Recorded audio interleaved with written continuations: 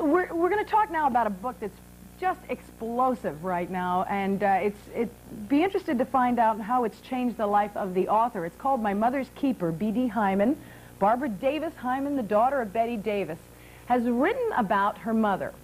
Some say she has written a book which has just been too cruel for words because she has said some unflattering things about her mother. Is it a crime to say unflattering things about your mother when she's a world-famous movie star? There you just saw on the screen a picture of B.D. Hyman as a baby with her father and her mother. Welcome to the program. Thank you. Good morning. What's the biggest crime you've committed? Well, I don't really think I've committed a crime. I mean, if some people feel that way, that's certainly their privilege, but I don't consider it a crime. I've written a story of an adult relationship, basically. There is some childhood background, but an adult relationship between a mother and a daughter. And I don't think it's just my relationship with my mother that is causing all the interest. I think it affects a lot of relationships between a lot of mothers and daughters, and I've been told this a lot on the tour. Why are you being compared with Christina Crawford? Well, I think because people like to pigeonhole things, and I believe that the only similarities between the books are the fact they were both very famous actresses of the same era, and they're both books written by their daughters. But I don't believe the comparison goes any further. Mine, as I said, is an adult relationship. Christina's was basically the story of a little girl who spent her whole life desperately pleading for her mommy's love and never got it.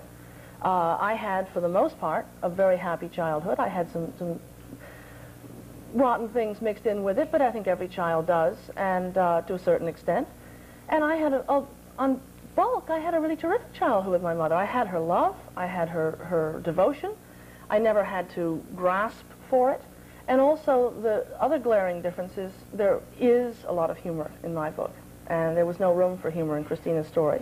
I have to admit, there are no wire hangers that turn up in My Mother's Keeper, and no meals served 4 and 5 times. And no, Joan inflicted child abuse upon Christina, and Mother never was that kind of a mother. There was no child abuse.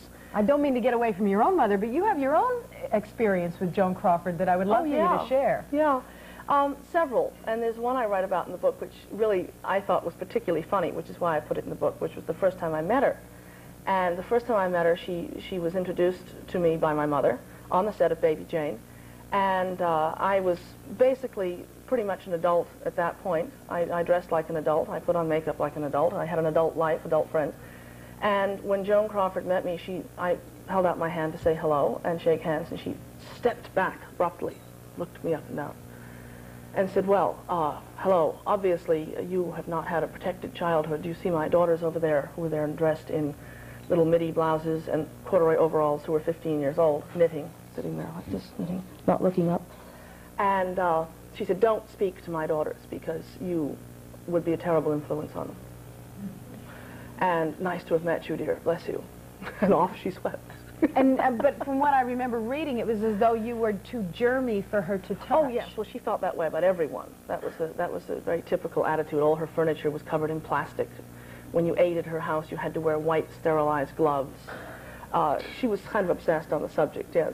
Okay, well, if I may ask you, because some of the things are fun to learn about the quirks of a movie star, I think we all get into. Tell us some of your mother's quirks, because she had some attitudes that were absolutes for her. Well, her funniest attitude to me is that all men are scum. All of you. Every single male on the face of the earth is scum, and they will all destroy women if they can. This is a complete attitude that goes through her whole life. But that's not funny. She was beaten up by her husband. She's deadly serious, but she believes all men are that way, and she told me when I would ask her why she put up with that from my stepfather, she would say, well, it doesn't matter what men, dear, that you're with. They're all that way once the doors are closed. Yeah, but okay, if all men are scum, she made an awful lot of visits to the scum department. She certainly did. She had a lot of men in her life. Mother is a mass of contradictions, if nothing else. And she always said that. Matter of fact, when my oldest boy was born, she was enraged that I would dare to deliver any child that was not a girl. I mean, I did this on purpose, just to upset was it like Moses? You're supposed to take it out and kill it? Yes, absolutely. This was something that she felt that I did just to upset her. And I couldn't get through to her at the time, that I really had no say-so in the matter. But she felt that I'd willed it because I really did want a son. And she looked at me and she said, well, she said, it'll serve you right. When he's 6, he will turn on you. He's now well, it's funny because it's so absurd. To her, it's deadly serious. And if you laugh, she gets even angrier. But to me, it's funny because anything that absurd has to be funny. let's agree that your mother is a tough customer. Oh, yes. It's always been known. Before you were born in 1947, I don't people think knew anybody's Bette surprised Davis by that, no. was a tough customer.